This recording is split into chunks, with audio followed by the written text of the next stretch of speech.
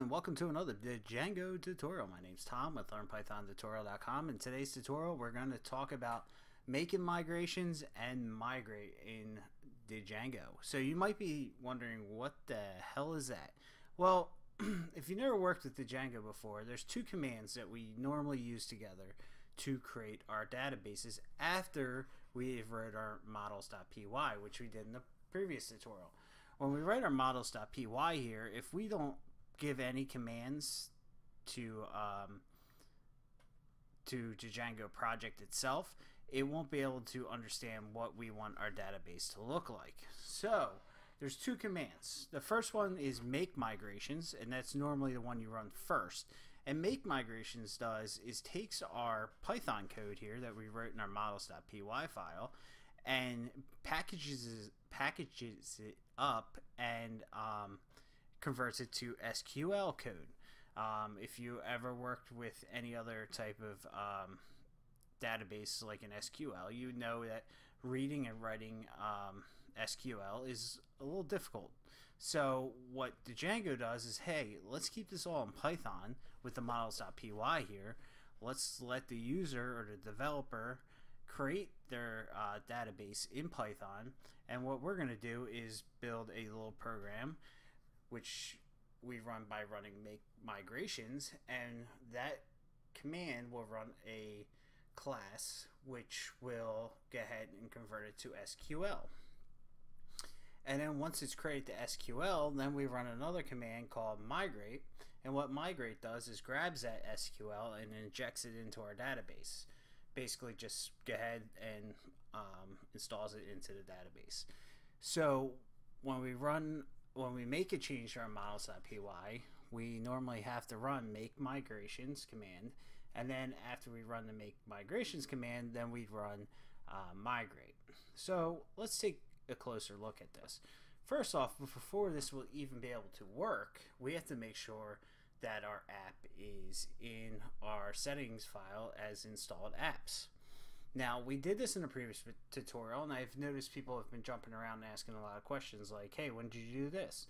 Well, if you're skipping around these tutorials on the Django, you're going to get lost and confused. So before we can even migrate our models, we have to go to settings.py and look inside our installed apps. And if you have this, lessons, in a string format, then you're good to go because it's an installed app. And now when we run the command, the Django will know to look in there at our models.py file. So the next thing you want to do is go ahead and open up your terminal. Inside your terminal, we're going to go ahead and make sure where we are in our the directory that contains manage.py.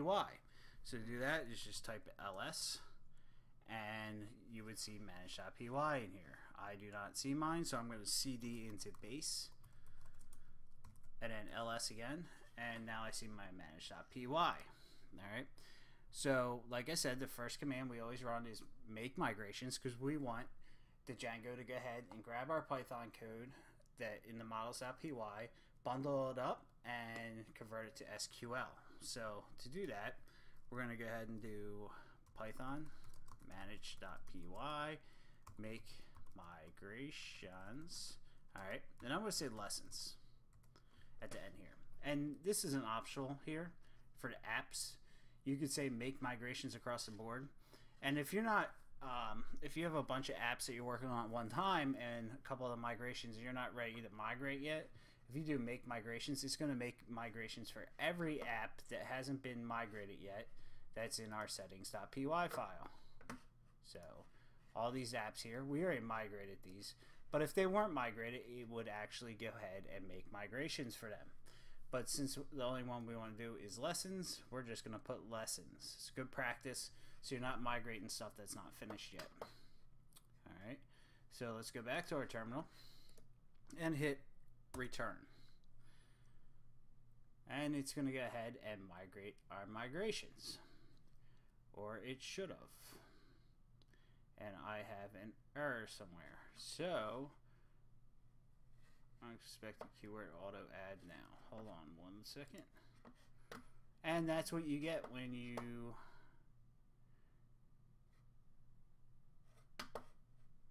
And that's the kind of error we get when we make an error in our code. So instead of auto add now, it should be auto now add.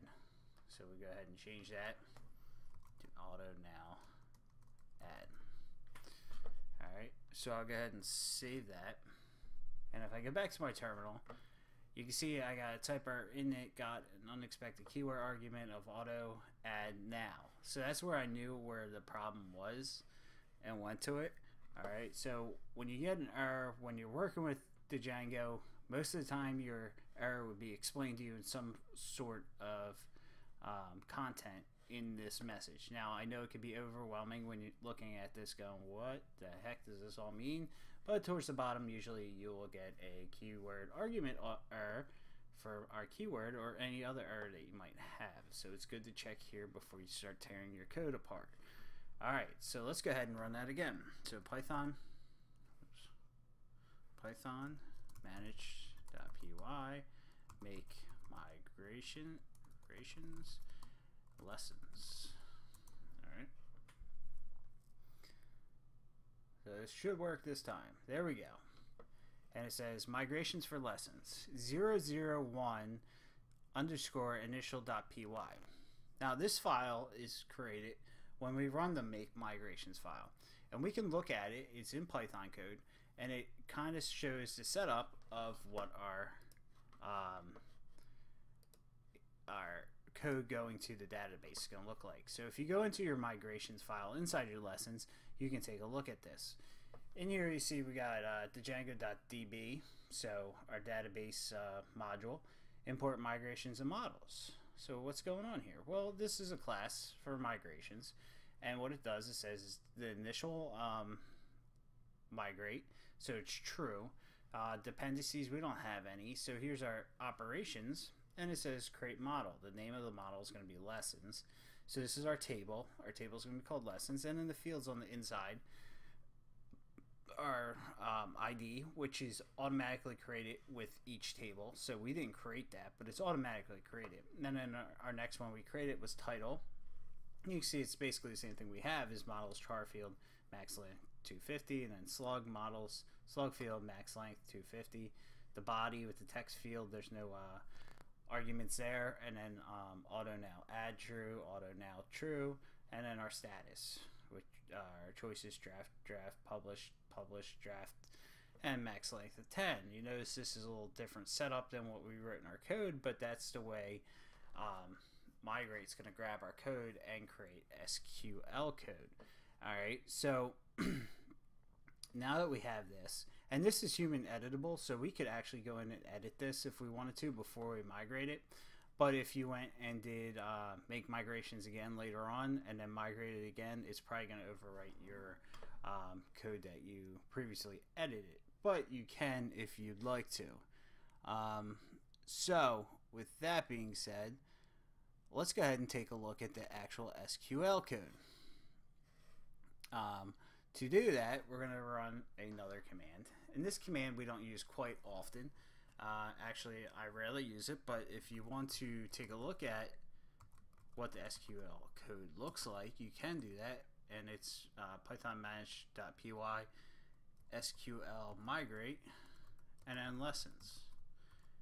And then the migration number, which in this case is 0001.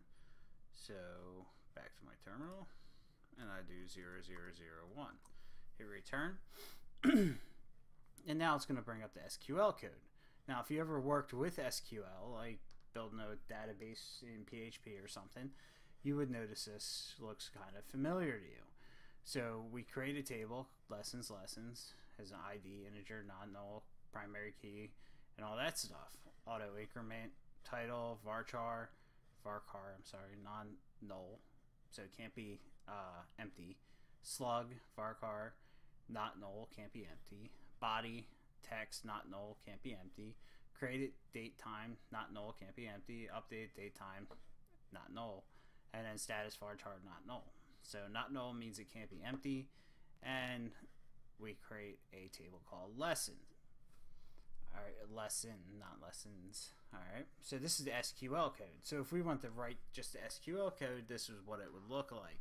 But we don't have to do that to Django because Django does it for us. So right now what we did was basically just packaged up our code from models.py, which we had over here, our models.py code. We packaged it up and it created this file. All right, when we access this file, the output looks like this, the SQL code over here. All right, and this is what the database can read. The database cannot read this file nor this file, but it can read this file. So when we run migrate, when we run python manage.py migrate lessons, it's going to take this code and inject it into our database, and then the database is going to be able to create our maintain our data, I should say. It's not going to be able to create our data, but maintain our data by storing it, deleting it, and letting us create it, and editing it. So it gives us a lot of options, but this is the code the database understands. And the way we inject that is python manage.py migrate lessons. All right, same thing if we left this blank right here. If I left that off, it would migrate all our apps, but we don't want to do that just in case we're not ready to migrate an app. So get in the habit of just migrating one app at a time. And it also, if you run into an error like I did before that I showed you that I screwed up, if you run into an error with several different apps, it's going to be harder to figure out which ones are kicking back errors, because you're going to have to read through all this up here, this jumbo mess up here. So if you just do one at a time, it's going to be easier to maintain. So we're going to do python manage.py migrate lessons, hit return, and it's going to go ahead and migrate. So it says operations to perform, apply all migrations lessons, run in migrations, rendering model states, done, applied lessons 001 underscore initial. Okay, so that's our file that we're looking at over here. So it applied that, and like I said, it takes the SQL version that this class creates. Now I hope that's not all overwhelming. So, you know, the thing to remember is when you make a change to your database or to your models.py, which we can right now actually, just to practice here. Let's go ahead and say SEO title equals models.char field, and we'll do max length. All right, and this is one we're going to actually use in our website for Learn Python tutorial. And there's a couple more we're going to add in here eventually, but not in today's tutorial. So I'm going to show you what we do. All right, so we add SEO title. All right, models.char field. We add that in. Now we go in here and go python manage.py make migrations lessons. All right, hit return. And then we get this warning here. You're trying to add a non-nullable field to SEO title to lessons without a default. We cannot do that. The database needs something to populate in existing rows. So we're creating a new row and it needs something in there. So we can provide a one-off default now that will be set on all existing rows, or we can quit and add a default in the models.py. Let's go ahead and